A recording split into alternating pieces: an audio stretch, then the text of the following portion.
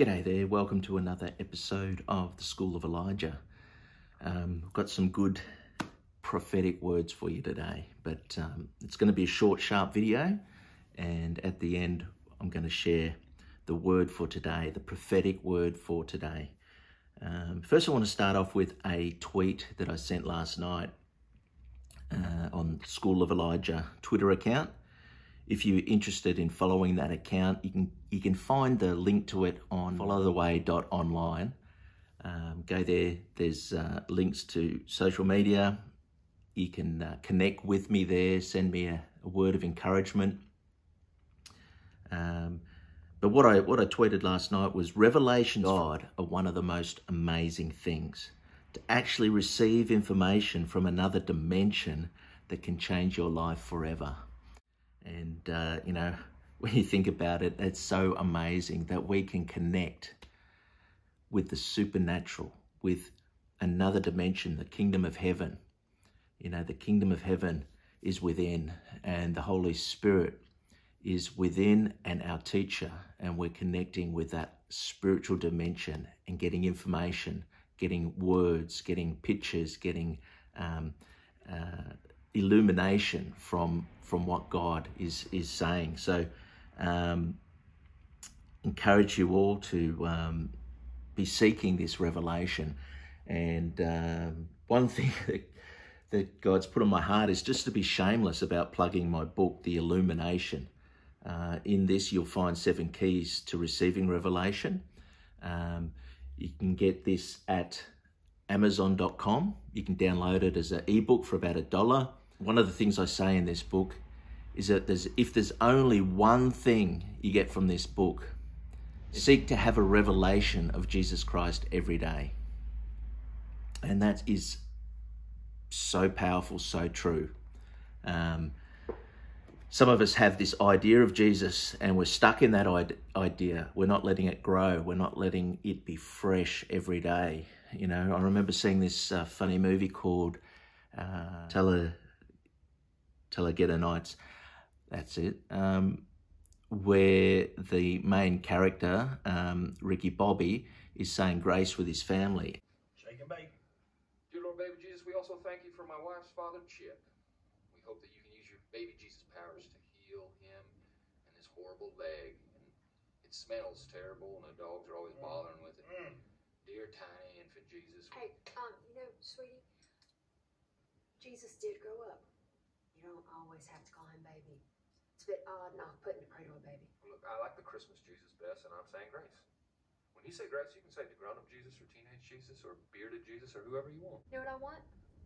I want you to do this grace good so that God will let us win tomorrow. Dear tiny Jesus, your golden fleece diapers with your tiny little fat balled up fist pawing. Was a man. He had a beard. Look, I like the baby version the best. Do you hear me? I win the races and I get the money. Ricky, finish the damn grace. I like to picture Jesus in a tuxedo t-shirt because it says like, I want to be formal, but I'm here to party too.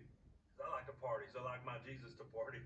I like to picture Jesus as a ninja fighting off evil samurai. I like to think of Jesus like with giant eagle's wings and singing lead vocals for Leonard Skinner with like an angel band. And I'm in the front row and I'm hammered drunk. Hey, Cal, why don't you just shut up? Yes, ma'am. Okay. Dear 8-pound, 6-ounce, newborn infant Jesus, don't even know a word yet. We just thank you for all the races I've won and the $21.2 million. Woo!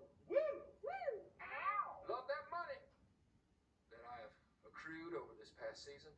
Thank you for all your power and your grace, dear baby God. Amen. Amen. Let's dig in. That was hell of grace, man.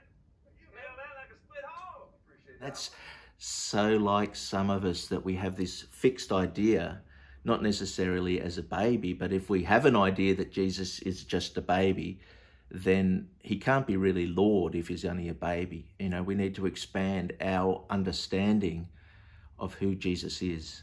And yeah, encourage everyone to get a copy of this book. Interestingly, after I wrote this book, I said to some people, I just feel like that's it. Like, if I die tomorrow, my work is done. You know, I've been obedient to what God has revealed to me and shared it. And funnily enough, only not long after saying that, I was in a situation where I thought I was going to take my last breath, and I was like literally down to my last few breaths. And I said, God, is this it? He said, no, I've so much more for you.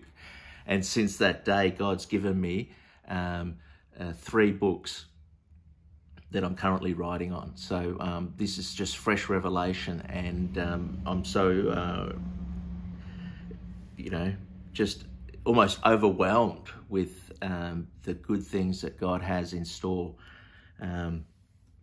So let's get into today's teaching. It's a Bible teaching, and then I'll share a prophetic word. But we've been going through Elijah, the story of Elijah from 1 Kings, and we're up to chapter 19. This is where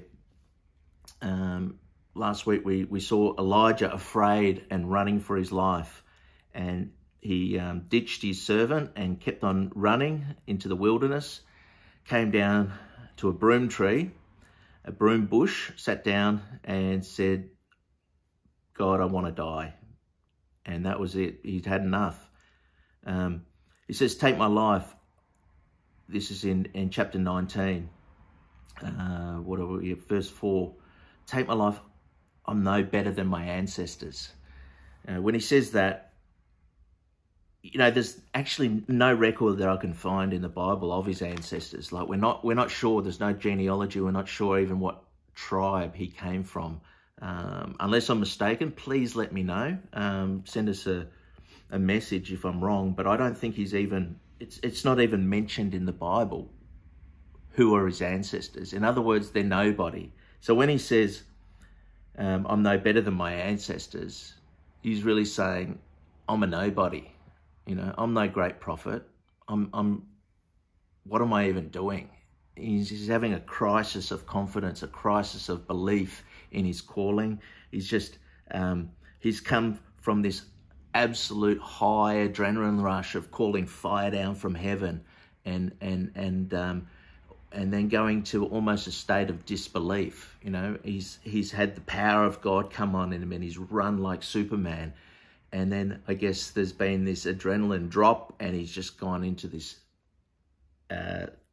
crisis state where he's had enough. He says, and then he went to sleep under the bush. We have in verse 5, all at once, an angel touched him and said, get up and eat. And he looked around, and there by his head was some bread baked over hot coals and a jar of water. He ate and drank and lay down again. You know, this is the activity of someone who has no motivation. You know, he's just mentally, physically, spiritually exhausted. He's like, there's an angel. He's brought me food. He eats it and then just goes back to sleep. And, you know, I know the feeling. I've been in a state of depression where it's like, I don't even feel like eating, and then just eat and go to sleep. You know, you don't feel like doing anything. So he didn't even want to say to this this angel, what's God got to say? You know, he's not interested. This is, to him, the angel is a waiter coming to wait on him, give him food. That was all he could do. The angel, verse 7 says, the angel of the Lord came back a second time, touched him, and said, get up and eat, for the journey is too much for you. So he got up, ate and drank, strengthened by the food. So to Elijah, this angel is no more than a waiter. He's not interested, you know, and I'm sure, I believe anyway, I won't say I'm sure, but I fully believe that if Elijah had said to the angel, has God got a word for me? The angel would have said, this is the plan. Because the angel didn't tell him. He just said, you've got a journey ahead of you. The angel didn't say where the journey was. Elijah's gone with an assumption, it looks like it, because it says here, he traveled 40 days and 40 nights until he reached Horeb, the mountain of God. This is, I've done some research where they believe Horeb is also another side of the Mount Sinai. Like when you're talking about the mountain of God, this is, they're talking about the mountain where God came down and spoke to Moses and gave him the 10 Commandments. So it's almost like Elijah became obsessed to hear from God. He's thought, I've got to go and meet with God. He wasn't satisfied with just hearing a message from an angel. And I believe this is a mistake here. This is showing us, this is written down for us, not to say that we should become obsessed with hearing from God. It's more when God brings the ability for a message, it might just be simply reading the Bible, reading the Word. Don't despise that. Don't be always seeking for this mountaintop experience, okay? Because sometimes God just wants us to take the message in whatever way it comes to us. Elijah was absolutely obsessed. Now, he'd eaten this supernatural food, and somehow it's given him the ability to go on this, I think it's the most amazing fast in the history of the world. It says for 40 days and 40 nights, he traveled. In other words, he didn't stop. He fasted food, water, rest, and shelter. He just kept on going all the time for 40 days and 40 nights until he came to the mountain of God. This is the actions of someone obsessed. He's just thinking, I want to be in that same place that Moses was.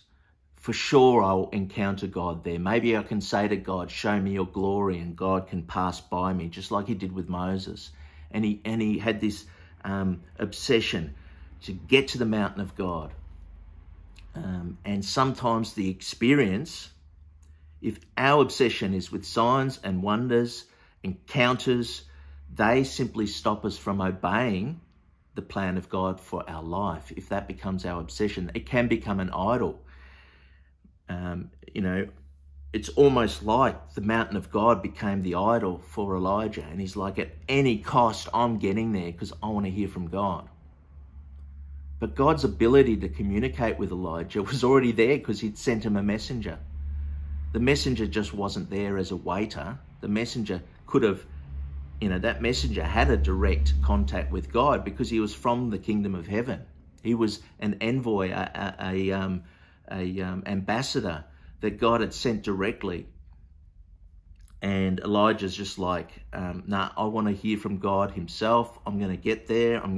For sure, I'll go. Where he spent the night in a cave when he finally got there. Actually, I'm going to leave it there because I want this to be short and sharp. Okay, so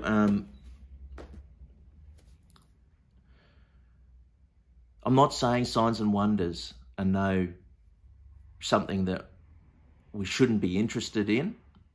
I mean, they can be a very powerful way of advancing the kingdom of God. But when we say, no, I can't do anything until I've had that mountaintop experience, then what happens is we're not doing the simple things like loving your neighbor. These are some of the simple things that God wants us to simply be doing. Even with, you don't need a mountaintop experience to love your neighbor. You don't need a mountaintop experience to preach the gospel, to share the gospel. You don't have to wait till that. It's something simple that we can do. And, you know, when it's time, God will call us up that mountain. Okay, we don't have to climb up that mountain ourselves, because that's striving in religious pursuit, you know, and God just wants us to be doing the simple things. And that just leads me into today's prophetic word for the world today, for the body of Christ today. It's defend the oppressed. Okay, it's a simple word, defend the oppressed.